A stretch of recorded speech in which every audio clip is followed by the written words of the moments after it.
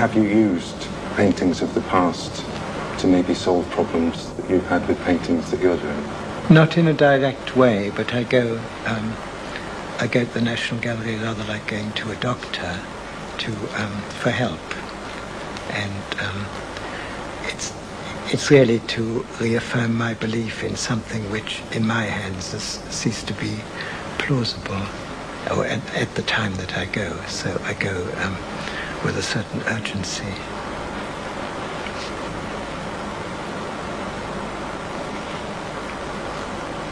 One of the exciting things about going to see a large and very rich, varied collection, you get suddenly something comes into focus for you, a picture. I mean, its qualities and its beauties and its life, which you'd never looked at before, except just there it is. And so it's to do with a change in your head.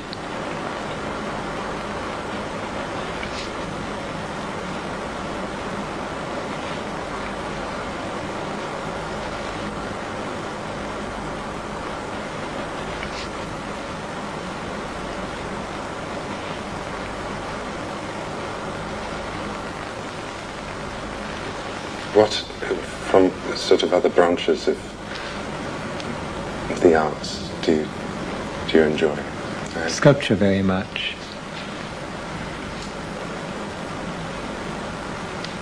I mean, the pleasure I get from looking at sculpture is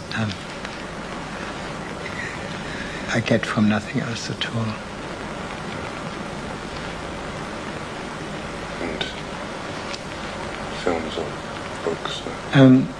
I've rather stopped seeing films, not because I dislike them. In fact, I like them very much, and at one point used to see 2 a day. But it's really to do with staring at people most of the day and a lot of the night. The concentration on seeing a film is something I don't really especially want, but.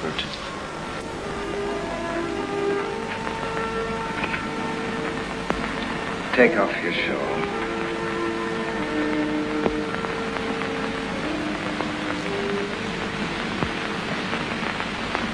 You mustn't be frightened if I look at you.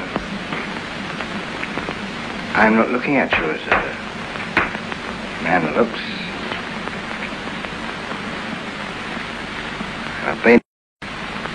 Painters have a different way of looking at things. You must imagine that I'm looking at you in the same way as the water with which you wash yourself, or the air you move in, or the light that shines on you. That sees you, all the time, even when you're quite alone. You mustn't even know I'm looking at you. Of the films you've seen, have you seen any where an artist has been portrayed? That's it. That's so good, I want that frightened look. I saw Charles Lawton as Rembrandt long ago. How was he? I was more conscious of him being Charles Lawton than Rembrandt, but it didn't. The film was still pretty exciting, and it didn't make you think about art or anything, but that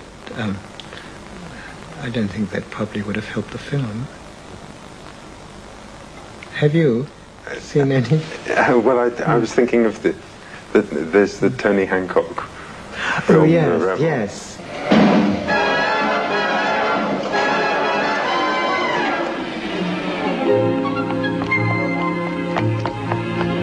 Easy, Mrs. Gillette. Mind where you're walking.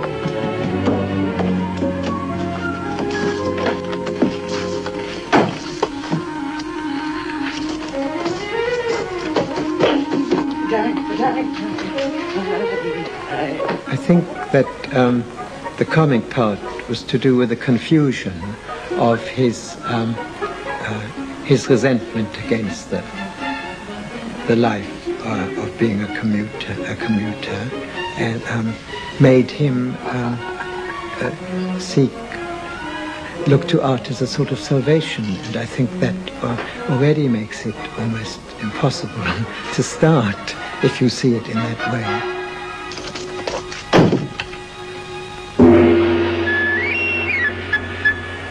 Oh, you temptress. Oh, you voluptuous Jezebel. My Aphrodite, what carnal desires did you stir in the breasts of helpless men?